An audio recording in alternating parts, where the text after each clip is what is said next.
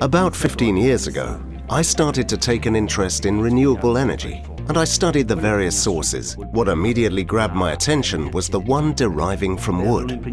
For an entrepreneur like me with many generations originally from this territory, it is almost natural to use olive wood to warm up, because it is a wood that resists, develops a lot of heat, and consequently creates harmony inside the houses. So it's our wood, and our wood is our territory. I found it fantastic to produce energy from waste.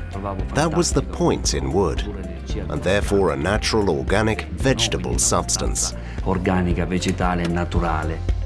In 2010, Marcello Piccini opened the company Fiusis, using olive tree prunings to produce thermal energy and electricity. In the beginning, partners saw us a little suspiciously.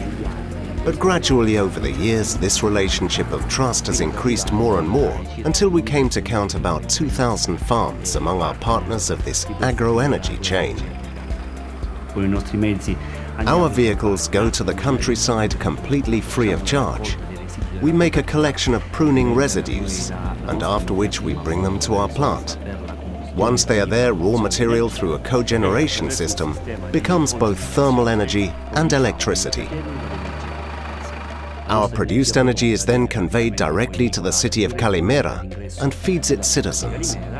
For our part, we have turned their waste into a resource. The plant is essentially composed of two large blocks. A thermal part composed by a boiler where the combustion of virgin wood takes place, with hot fumes, heats and exchanges heat with the thermal oil, which becomes the geothermal vector through which the electric energy is produced in the turbine.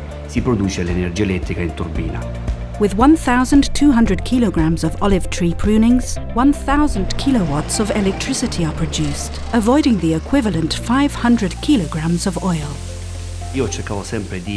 I was always looking for a zero-waste development. In the production of thermal energy, we recover the excess heat that is not used to produce energy to dry the wood, from which we produce the pellets in our factory. We are working with a research project that is precisely to recover the ashes in the form of fertilizer.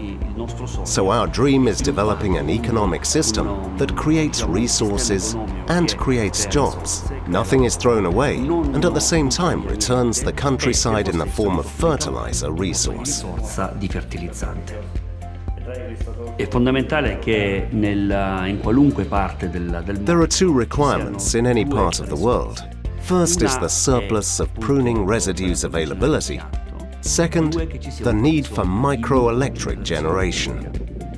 My pride is that of having created an economic activity from a scrap that maintains my family and that of all my employees, and not only the ones working directly at the company. I am proud to say that my business, my profession, my company are a challenge for me. La mia attività, la mia professione, la mia azienda è una sfida.